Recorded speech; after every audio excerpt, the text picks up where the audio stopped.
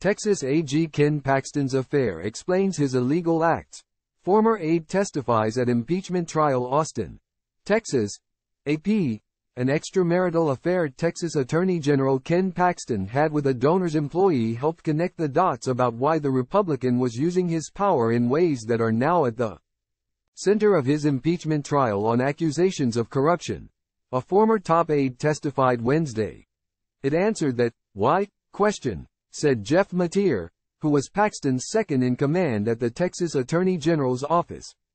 The account by Mateer, who went on to report Paxton to the FBI in 2020 over accusations of abuse of office, quickly injected Paxton's acknowledged affair into the historic impeachment trial, the gravest threat to Paxton's political career after years of criminal charges and alleged scandal.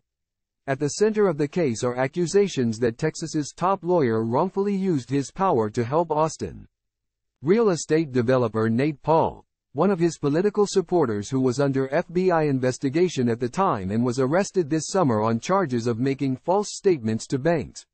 Paxton, who is not required to attend the proceedings in the Texas Senate, was again absent as Mateer took the stand as the first key witness in a trial that could last several weeks. Paxton's wife, State Senator Angela Paxton, is not allowed to vote in the trial and watched from her desk while Mateer testified. More than 100 people have been identified as potential witnesses for the trial, according to a list obtained by the Associated Press.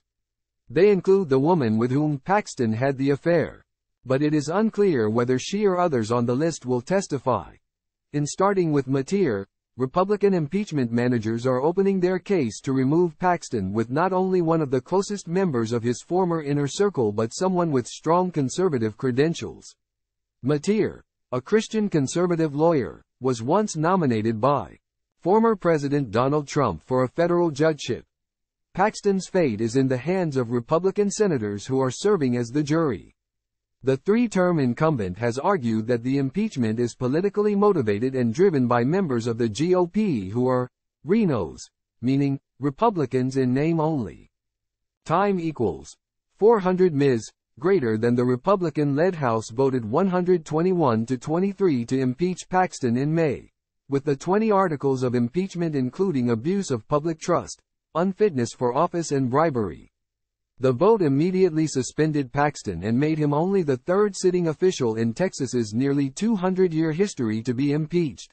A two-thirds majority, or 21 senators, is required for conviction, meaning that if all 12 Democrats vote against Paxton, at least 9 Republicans would have to join them.